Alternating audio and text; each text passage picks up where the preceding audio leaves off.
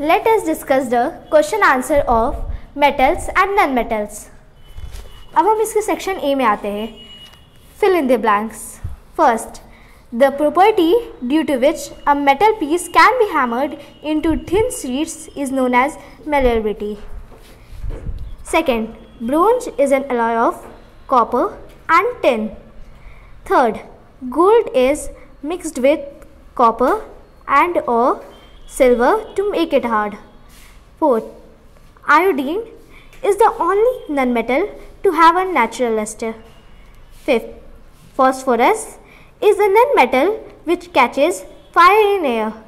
Sixth, the only metal which exists in the liquid state at room temperatures is mercury. Now we discuss the section B, which is match the following. First, hardest substance.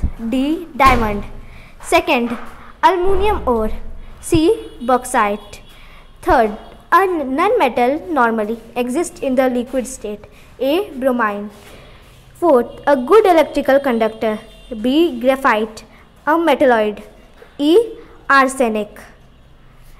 Now we are going to enter section C, which is tick the correct option.